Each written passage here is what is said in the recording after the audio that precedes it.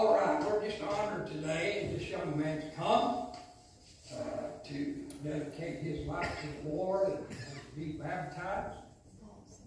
You know, as I've said over and over, as I spoke to him just a little bit ago, you know, we can get baptized 20 times, but that don't make us a Christian. No. We got to get saved first, then we get baptized.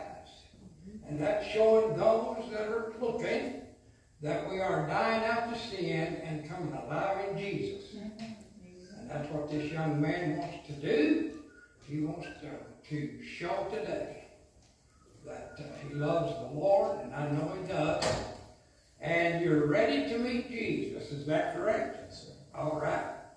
But anyway, we already spoke to him, and I know that he's ready, and it's an honor to do this for him today. So step right up here, just a little bit, back right there.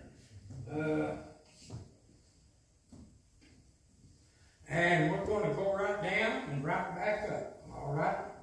So we're going to do this today in the name of the Father, and of the Son, and of the Holy Spirit. Yes.